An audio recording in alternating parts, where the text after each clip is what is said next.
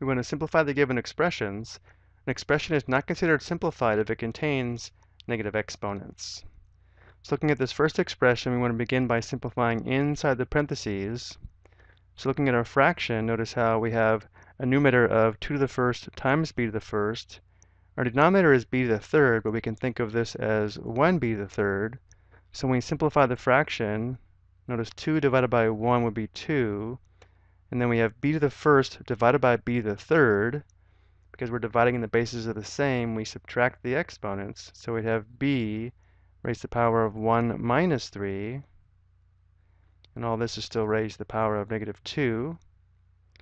Well, 1 minus 3 is equal to negative 2, so we have 2b to the negative 2 raised to the power of negative 2.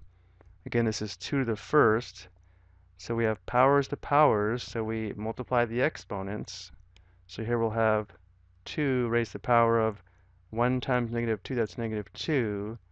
b to the power of negative 2 times negative 2 is positive 4. And now to change the sign of the exponent on 2, let's write this as a fraction. If we move 2 to the negative 2 to the denominator, it's going to change the sign of the exponent. So this is going to be equal to b to the fourth in the numerator, and the denominator is now going to be 2 raised to the power of positive 2, or 2 squared, which is equal to 4. So our expression simplifies to b to the fourth divided by 4. Let's look at our next expression. And again, if it's helpful, we can think of the denominator as having a coefficient of 1. So we'll simplify one step at a time. Notice 5 divided by 1 is equal to 5. And we have v to the negative 4 divided by v to the negative 6. We're dividing and the bases are the same, so we subtract the exponents. So we'd have v raised to the power of negative 4 minus negative 6.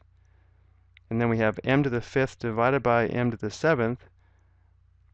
So we'll subtract the exponents. M to the power of 5 minus 7.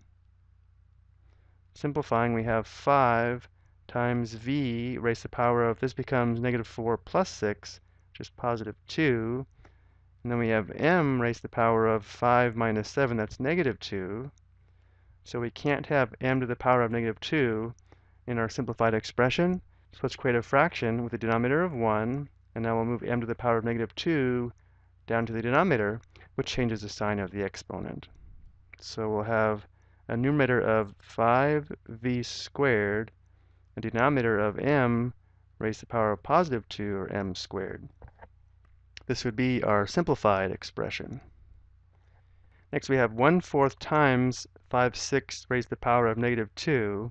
Now we can use this property here, but I prefer to think of this as 5 to the first divided by 6 to the first, and because we have powers to powers, we can multiply the exponents. So this is equal to 1/4 times 5 to the power of negative 2 divided by 6 to the power of negative 2. And now to make the exponents positive, we'll move 5 to the power of negative 2 down to the denominator, and 6 to the power of negative 2 up to the numerator. So this would give us 1/4 times 6 to the positive 2 power, 6 squared, divided by 5 to the power of positive 2, or 5 squared, which is equal to 1/4 times, here we have 36 divided by 25. Here we do have a common factor of 4. There's 1 4 and 4, and 9 4s and 36. So for our simplified fraction, our numerator is going to be 1 times 9, or 9, and the denominator is going to be 1 times 25, or 25. Now our last expression looks like a big mess, but notice how this entire base is being raised to the 0 power.